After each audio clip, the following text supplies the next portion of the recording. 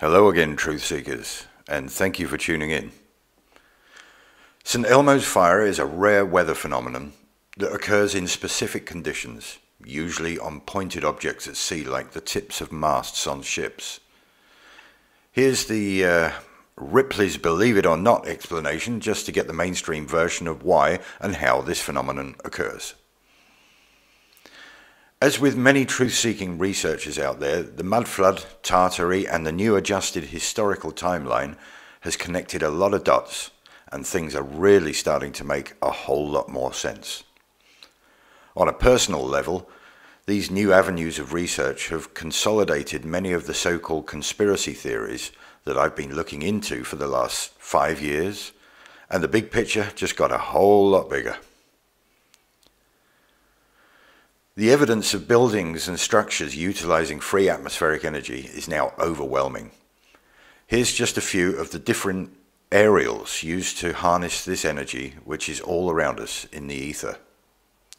There are also historical pictures showing this energy being used, and sometimes in unusual and entertaining ways. As with most of us armchair researchers, our expertise lies in many different fields, and not necessarily in the sciences. So the content of this video is at best educated speculation and at worst uneducated guesswork. Saying that, with an awake mind and a passion for re-education, we seem to get nearer the truth than the mainstream historians who are stuck in the "we must believe the textbooks" paradigm. A recently uploaded video from Flat Earth British Sub really struck a chord with me, and I was sure I'd seen something similar from way back in school. This energy is harvested from the ether.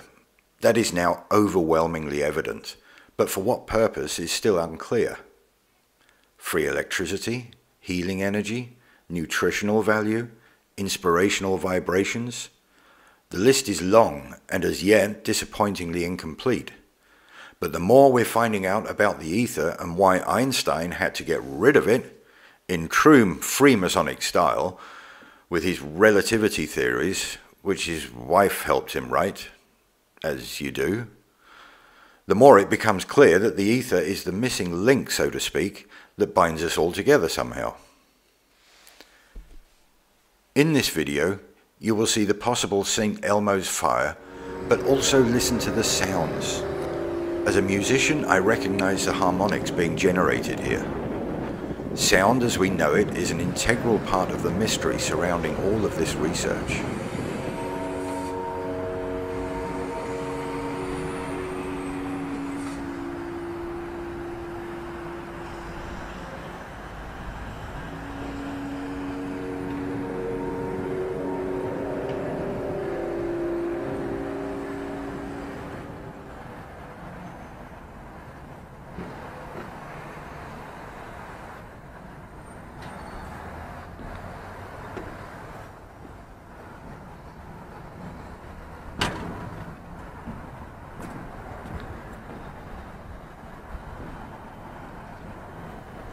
Incidentally, this building, which is the Royal Palace in Phnom Penh, Cambodia, hosts these dancers from the Royal Ballet. Look at the headdresses they are wearing. That's some serious tech they've got on their heads. It's the poshest tinfoil hat I've ever seen. Does it remind you of any other posh hats?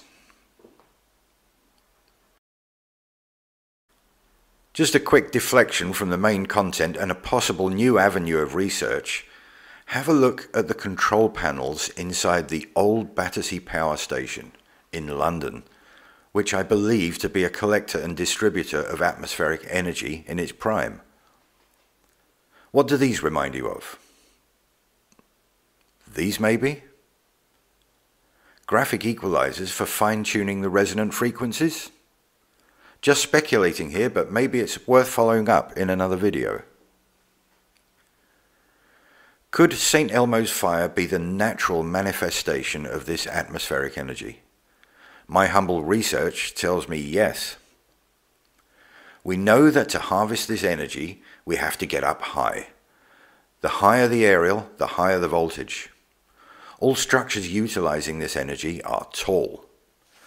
The church and cathedral spires, the domes and spires on buildings, the aerials on top of skyscrapers, etc., etc. This makes sense when looking at St. Elmo's fire because it occurs on pointed objects high up, i.e. the masts of ships sailing on a salty sea or ocean.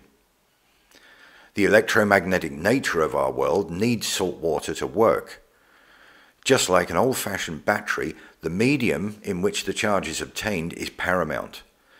Some work better than others, but it is a well-known fact that salt water is a really good conductor of electricity. Where does this free and inexhaustible source of power come from? Who knows?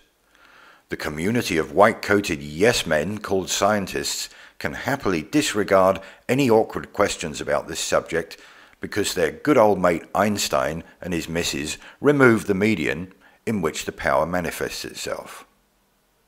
Don't know about you guys, but this looks to me like the atmosphere getting charged up. But hey, what do I know? I haven't got letters after my name. Just a quick observation. Ever notice that when lightning hits these power receptors on tall buildings, it's stronger, thicker, and longer lasting than normal lightning? Coincidence? I think not. Let's take a quick look at one of the most iconic buildings in New York, the Empire State. This beautiful old world building is antiquitech of the highest quality. The original plaque in the lobby was replaced in the 1970s due to refurbishment. It originally stated that this building supplied power to 7 states. Really? An office block that supplied electricity for hundreds of miles around? How is that possible? To me, it is plainly obvious why they wanted and needed to replace that plaque. As I said early on, guys, this is just speculation, but the evidence seems to point in this direction. It's early days in this field of research, but I just wanted to throw this idea out there to see what transpires. Maybe you guys can shed some more light on this fascinating subject. Thank you.